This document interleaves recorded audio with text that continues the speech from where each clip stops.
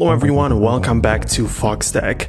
This time in this video, what I'm going to be showing you is a way how you can reset your game data on your iPhone. And there are a bunch of different things you should know about, so let me just get started with this right now. First of all, you have to open up the settings and you are in the main section by default. So scroll down a bit and open up the general section. Then here you're going to be able to find the iPhone storage. And the storage section is going to calculate which portion of the storage is taken up by which source, which app, where all the gigabytes are going basically. So you have to wait for everything to be calculated. So you can see most of my stuff is photos, apps, whatever. But if you scroll down, you can see actual apps and how much storage they take up. And if you scroll down long enough, you're going to be able to see all of the apps, including your games. So let's say I'm going to scroll down and find, for example, the FIFA Mobile or something that I don't really use. You can see that documents and data is just 25 kilobytes, which is essentially nothing, but so you may have much more data saved there.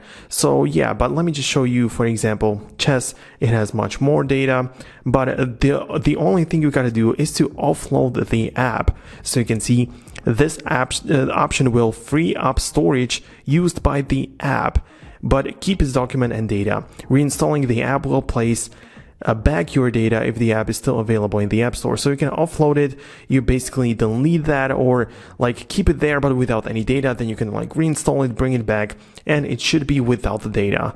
Or you can just delete the app altogether, and then all of the information, including the actual app, is going to be removed, so it should not have any data left when you reinstall it or bring it back. However, this only applies to apps where the data is stored physically on the iPhone, which is not stored on any cloud.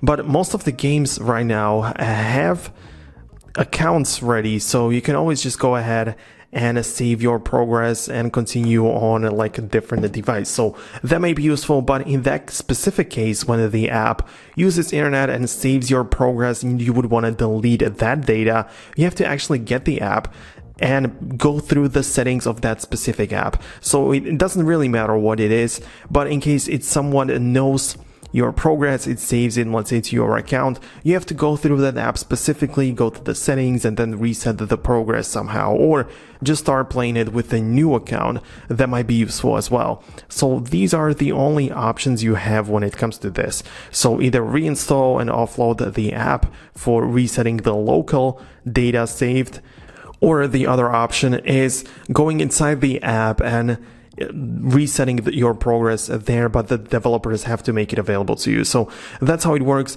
Hope you enjoyed and liked this explanation. For more content and videos like this one, make sure to subscribe to the Foxtecc YouTube channel, and we can see each other later on. Thanks a lot for watching, and see you guys later. Peace out till then.